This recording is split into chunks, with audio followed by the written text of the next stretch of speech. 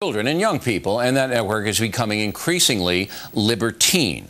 There was a national controversy over the Madonna, Britney Spears, Christina Aguilera performance during the MTV Awards. But if you know anything about that network, this kind of salacious material, and these girls like smooched it up, I think we'll see that in a minute, is fairly commonplace. I mean, the videos that they show, and they don't show that many anymore, but the ones they do show are usually full of some kind of sex or all right, we don't want to. We'll see the offending portion later.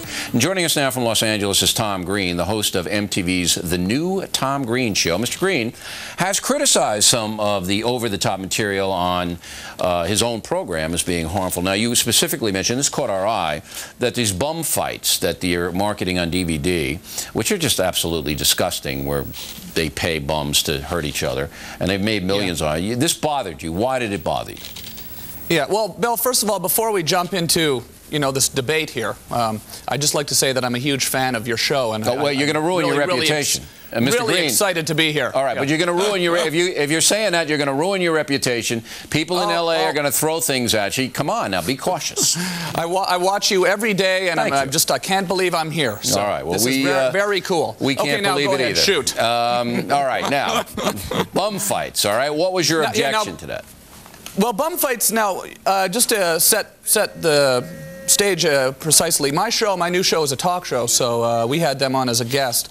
They're not affiliated with my show, and they put out these DVDs where they're out on the street and they're basically attacking homeless people. They're encouraging homeless people to get in fights with one another. Yep. They're paying them to get in fights with one another and filming it.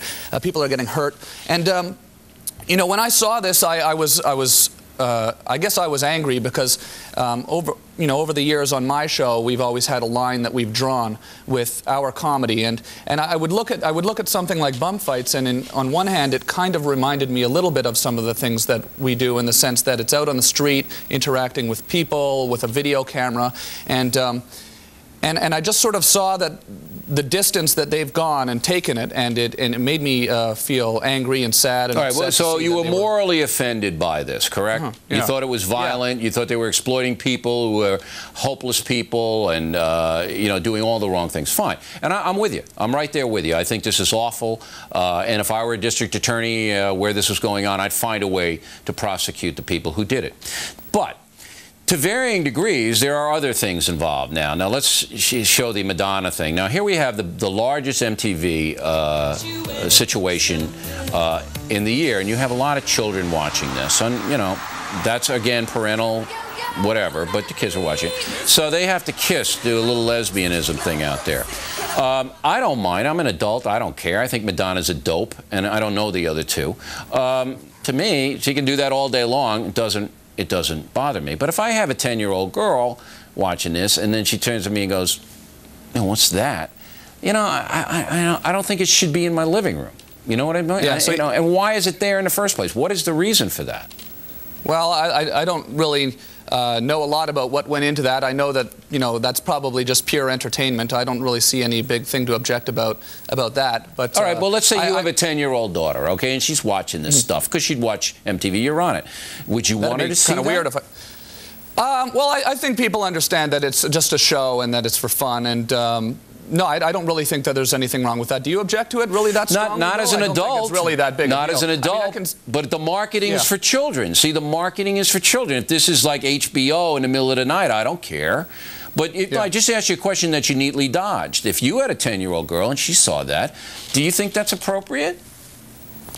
I wouldn't use the word appropriate or inappropriate. I think it's just something that I would have to sit down with my daughter and I would talk to her about what was going on, and that they were just, clearly doing something to be entertaining and silly and shocking, perhaps. But I think it's probably more important that parents talk to their kids. Oh, so do I. But I don't know why MTV continues to do this. I do know why. They want to make money. All right, let's get to the music industry, which I think has been very, very harmful to unsupervised children throughout the country. Now, we got this guy Eminem, okay? And he's a multimillionaire now, and he has exploited the rage of disenfranchised young adults and kids who or feel that society is bad to them. Do you see him doing anything wrong? You know, I mean, like I said, I watch your show all the time, Bill, and I think maybe you sort of don't fully understand rap music. And I'm not the exact, you know, hip-hop authority of America. I don't know everything about rap music. I probably listened to more of it than you have.